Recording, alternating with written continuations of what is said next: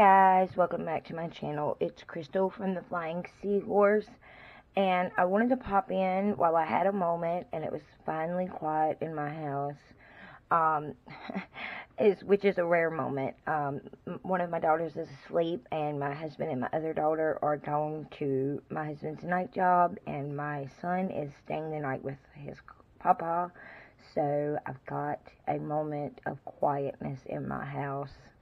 So, with that said, I'm going to go ahead and quickly go through this video. I've found a storage solution that works for me, you guys, and I am super excited to share it with you.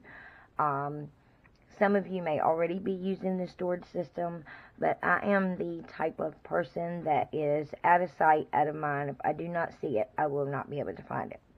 And with me being in such a small space, I really needed to find something that I could put a lot of stuff in that was super organized and that I would be able to find it and go to it right when I needed it.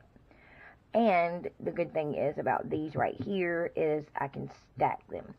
So, not only can I store a lot in it, but I can store a lot on it. So that works. And I can slide it right under my desk and it would be perfect. So, I'm actually also in the process of making labels for each individual one on the inside and the top. So, I'm going to make some vinyl labels for this with my Cricut machine. And, so, if you don't already know, this is a 4x6 photo box. So, it's one large box, and inside it has, let's see, 1, 2, 3, 4, 5, 6, 7, 8, 9, 10, 11, 12, 13, 14, 15, 16 individual containers on the inside, like this. And they're size 4x6. They're usually for 4x6 photos. So, but what I'm using them for is for embellishments, such as ephemera, die cuts, things like that, small beads, buttons,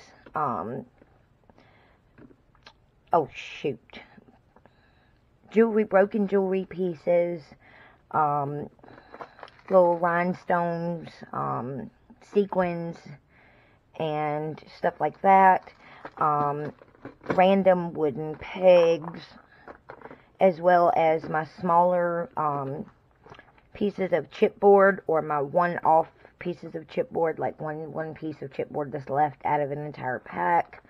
So this is really working for me, and I'm really loving it because I can be super organized on the inside and hold a lot at the same time.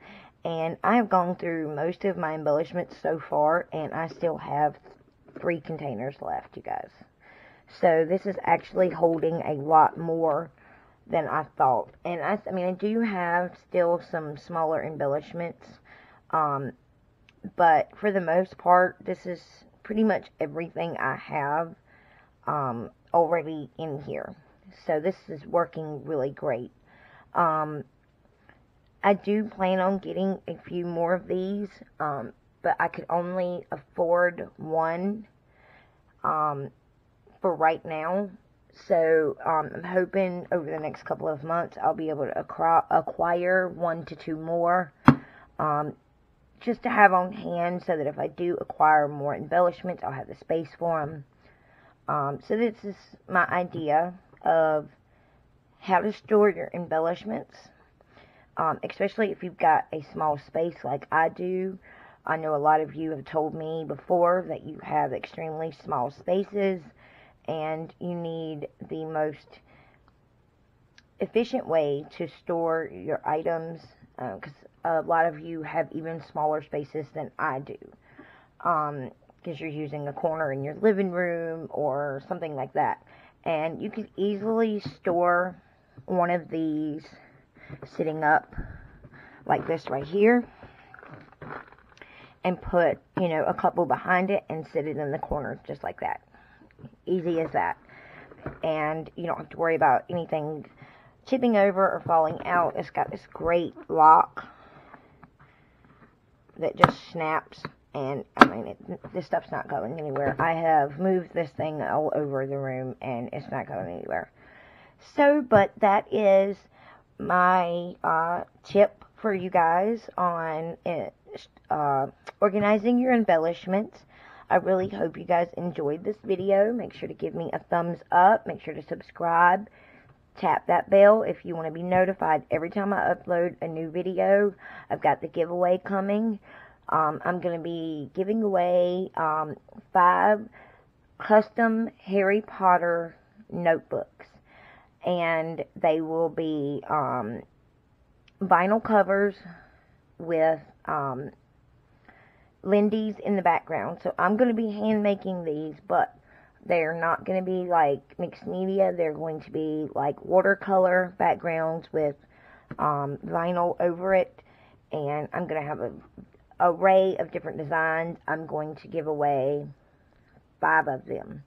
So that's going to be 5 people that are going to win one of these. And it's going to be Harry Potter themed. And you'll get to see the project that I've been talking about since December.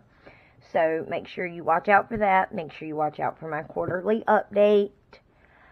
And I'll see you guys in the next video. Bye, guys.